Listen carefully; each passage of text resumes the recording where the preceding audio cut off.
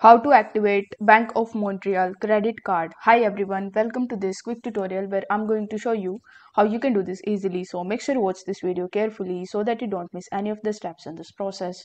First of all, you need to launch your browser, and in the search bar of it, you simply need to type bmo.com.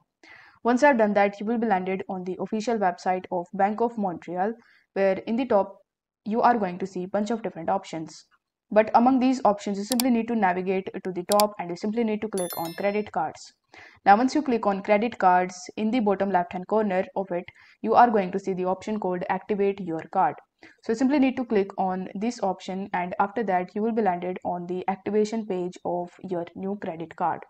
So in the first section, you will have to enter your 16-digit card number, and after that, you will have to enter the expiration date, and then you will have to enter the security code. Once done, you will have to press next, and on the next page, you just have to follow further on-screen instructions, and this way you would be able to easily activate your credit card of Bank of Montreal. I hope this video was helpful, and if it was, then please consider liking this video, share it with your friends, and subscribe to my channel. Thank you so much for watching.